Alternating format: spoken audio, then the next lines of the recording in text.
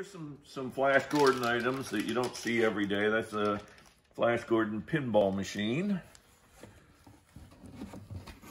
Not a machine, just a toy. And then here's some old Flash Gordon reprinting the comic strips from back in the day. Cap bomb parachute. I'm not sure how it works because it's unopened. And then a Flash Gordon wallet with ID. And these are very popular Flash Gordon puffy sparkle stickers. And I found these online. I just thought they were pretty cool.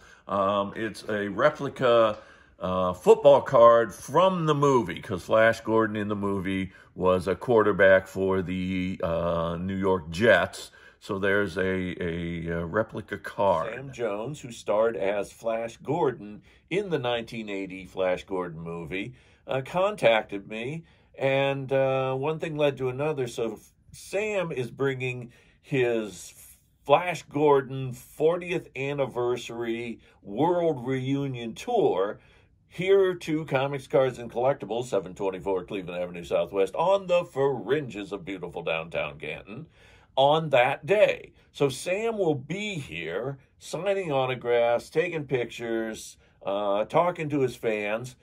But along with that, we're going to do the stuff we'd normally do anyway on Free Comic Book Days. So we're going to have a huge sale with over 40,000 back issue comics for only $1 each. Select action figures on sale, select DVDs. You don't know all the stuff that we might be doing. Plus, an added couple of guests are going to be John Judy and Sean McCardle, who wrote the Eisner-nominated book, The Fuhrer and the Tramp, and they will be here signing autographs and talking to their fans as well. As far as Flash Gordon goes, he originally started off as a newspaper comic, and his adventures were serialized from day to day and week to week.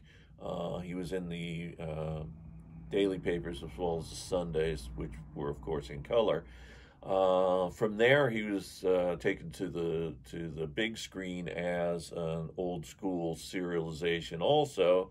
So you'd have several chapters, and each week on Saturday afternoon, a new chapter would be released with whatever movie was released that weekend for the kids to go see.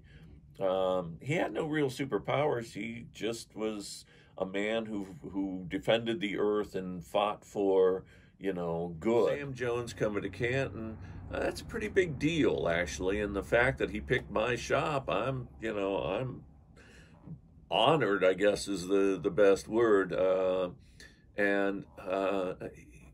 So this is something that's, I don't want to say it's a once in a lifetime, possibility.